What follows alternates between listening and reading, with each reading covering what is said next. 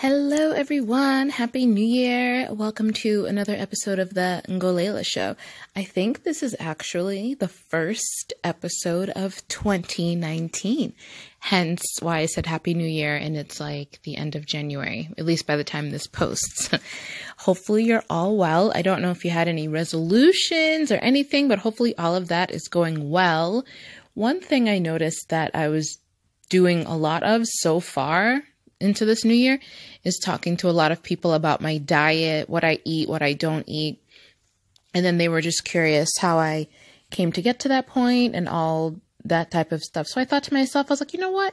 Maybe I'll share a few tips on being vegan. I guess I'm vegan. I'm like a dairy-free vegetarian, but I like honey. So sometimes vegans will say, oh, well, if you have honey, that comes from an animal, so you're not really vegan.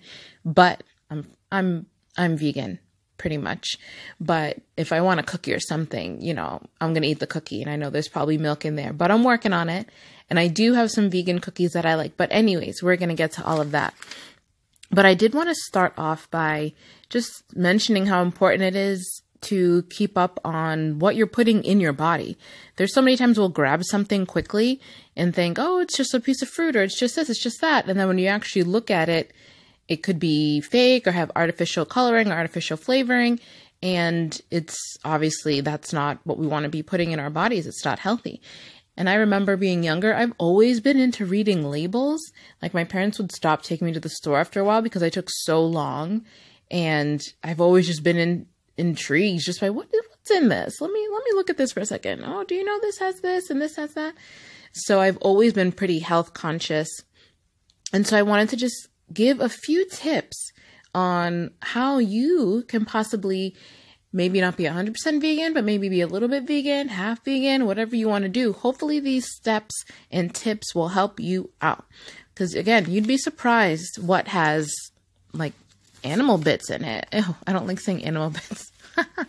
You'd be surprised what things aren't vegetarian, like, even like bread, pasta sauce, baking mix. Like I used to love this certain brand of corn muffin. Oh, when I tell you, I would bake the whole pan or whatever, and I would eat it.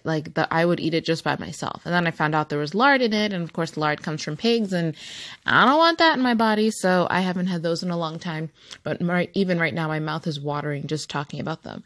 But I also, like I mentioned before, I used to eat meat and dairy. So I really am great when it comes to comparing taste, texture, all that kind of stuff, because I still know what it tastes like, even though I haven't tasted it in so long. So I really think I'm great at giving suggestions. And anytime I would have friends over, I like to cook and just put stuff out there and, it's all seasoned well and mixed up well. You don't even realize. Like I had one friend, she took a bite of one of the things I'll mention, and she was like, oh, what is this? Is it turkey? I can't really pinpoint what it is, but it's so flavorful. It's so good. And I told her, I was like, it's not even meat what you're eating. And it was, it's vegan. So let's just get right on to it. First, I'm going to say, unless you're extremely disciplined, you don't want to make a drastic change to your diet. You don't just want to switch up everything unless you have that type of mindset and, you can do it. Great. Go all ahead. But I suggest starting off with baby steps. Think about what you eat. What's your diet like now? Where can you make substitutions? What can you add? What can you remove? Those are the things and the questions you need to ask yourself. And so, of course, you should be eating as much fruit as possible, vegetables, all of those things. But if you're wanting to try to really be 100% vegan at some point, or even if you're just starting off vegetarian, I have these 5 meals or 5 pieces of food, whatever you want to call it, that I think is a great place to start with making substitutions. And so I have for my 5 things, cheeseburger, chicken tenders, sliced deli turkey, meatballs, and just like a basic sandwich with, meat, cheese, veggies, all of that stuff. So those are the 5 things we're going to go over.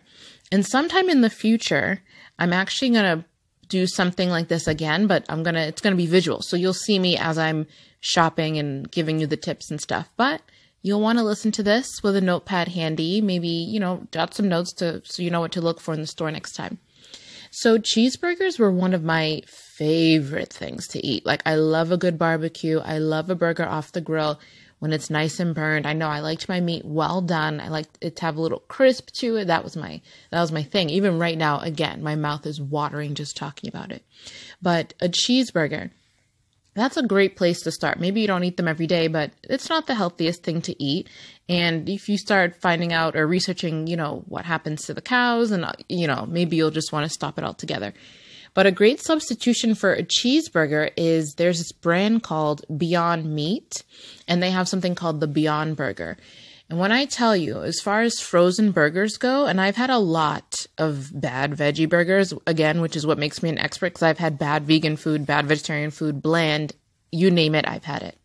This Beyond Burger is juicy. It's thick. So if you like a burger like that, that's not flat and flimsy. This one is thick. It's a good burger. And it actually has like juices. And when you cook it, whether you put it on the grill or toaster oven, the oven, whatever, it smells good. It's just really good. It's almost like an actual beef patty was tossed on there. So I would suggest you start with that Beyond Burger, substitute your regular beef burger or chicken or turkey burger for the Beyond Meat burger, and it comes in a pack of 2, and you won't be disappointed. It's in the frozen food section, and when you buy it, you actually have to put it in the fridge for a few hours before you actually cook it. That's the best way to do it. But start with the Beyond Meat Beyond Burger, and you will not be disappointed. Another one would be chicken tenders, especially whether you want something quick or you have kids or whatever. Kids always want chicken nuggets, chicken tenders, that sort of thing. One of my favorite vegetarian or vegan brands is Gardein. I've tried a bunch of other brands. I won't say what they are, but Gardein has been a win-win-win every time I've tried it.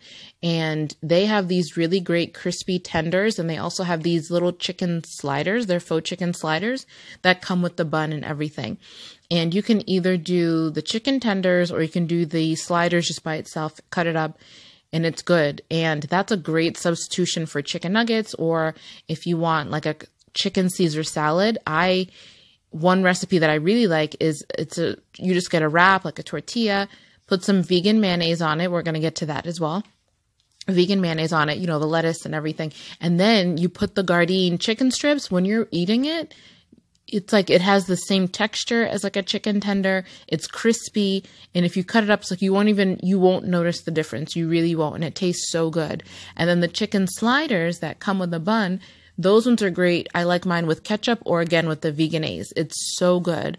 So that's another great chicken substitution. So one of those two, the crispy tenders or the sliders from Gardein.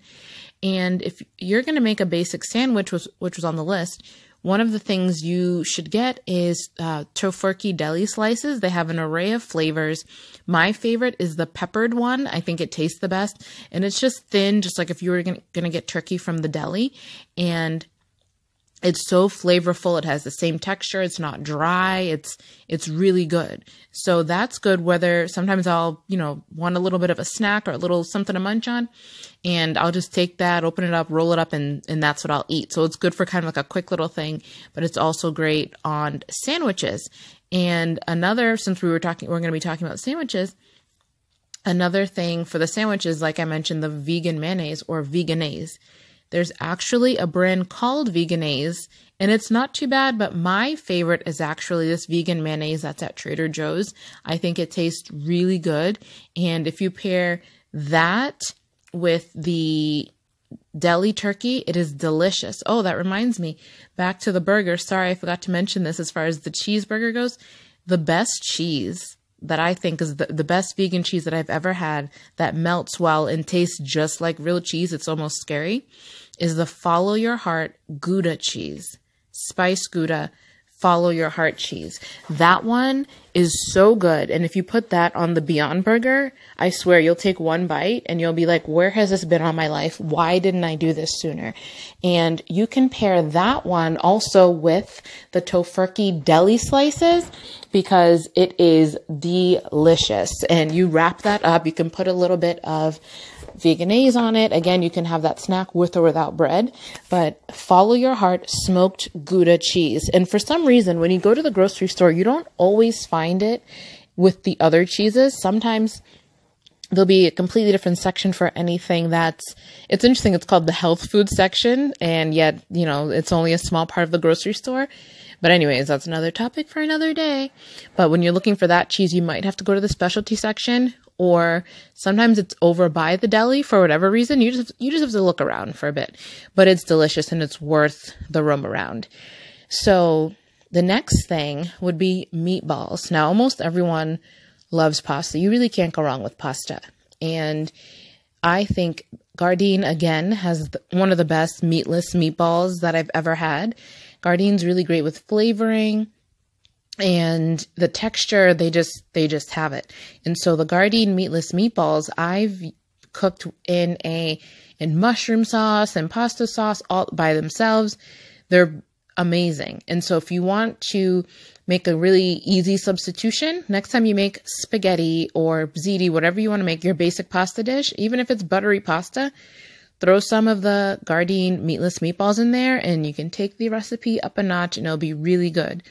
And it's great with leftovers. You don't have to worry about if it's cooked enough because it's not real meat. Like once you cook it, you only need to cook it for a few minutes and you're good, even right out of the fridge and all of that stuff. So those meatballs are delicious. And I think I covered the 5. I feel like I'm going on and on. We went over cheeseburger, the Beyond Meat burger with the Follow Your Heart Spice Gouda cheese. That is a win-win.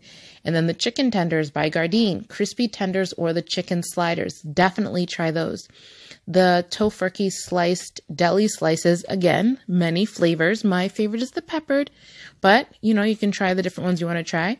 Pair that with the vegan mayonnaise. I suggest the one from Trader Joe's, but you can find one that you like. Again, that one also comes in, I think, 2 other flavors. And the Gardein meatballs, which you can do so many things with, even just have it as an appetizer or something like that. It's just really good. And as far as the sandwich, you'll have the deli slices from tofurkey. You'll have the Follow Your Heart cheese, lettuce, tomato, and I love a chipotle mayo. If you can find a chipotle mayo that's vegan, it's a win-win. When you have time, you should really go all out with your sandwich because yes, some sort of faux meat and cheese is good, but when you really go all out with like a little pepper too, yum, yum. And the last thing I'll leave you with are just a few snacks that I like to keep in my bag whenever I can that are also vegan. There are little packs of like mixed nuts. You can pack those, throw them in your bag anytime you feel like you want to munch on something. It's better than grabbing some chips. And mostly you can get the nuts salted, unsalted too. But if you want something salty and crunchy, nuts are a good alternative. Also, there's this cereal by Kashi called Cinnamon Harvest. And it's kind of, you can have it in milk, but I think it's so good by itself because again, it has a crunch and it also has a sweetness to it. So if you like a little bit of sweetness for your snack, I would suggest getting the Kashi Cinnamon Harvest cereal. Put that in a little baggie or carrier, whatever you put in your bag, and snack on that. Also, Skinny Pop popcorn is a really great popcorn that's vegan. You may not realize even the plain popcorn that doesn't have butter on it, there's so many other ingredients that it may not be vegan. In this Skinny Pop one, it has the perfect amount of flavor with a little bit of salt and it still tastes really good. And that's a nice quick snack. And also, if you can, this is kind of a weird snack, but yes, I do carry it in my bag. I have carrots with hummus. The Cedars hummus comes in this like 8-ounce tub or whatever. It's like small enough, and I have that in my bag. My small bag is pretty big on, for some people, but I throw that in my bag, and you just have to make sure you eat it within a certain amount of time because you don't want to have warm hummus. That does not sound delicious. But it's a nice healthy snack, and you'll get the crunch from the carrot, but then you have the smoothness of the hummus, which you can get again in many different flavors. I like the spinach artichoke and also the roasted red pepper. Those ones are really good, but they have so many other flavors to choose from. And the last thing I'll leave you with is make sure everything you're eating is organic. Some people say it's too expensive to buy organic, but it's more expensive to be going to the hospital all the time because you're sick or because you put these foreign chemicals in your body and all of that. At what cost, what's the real cost of eating fake food? So always, always, always buy organic. Take your time, buy organic. And I've actually read organic is a little bit better than non-GMO because organic kind of covers everything, and something can't be organic if it isn't non-GMO.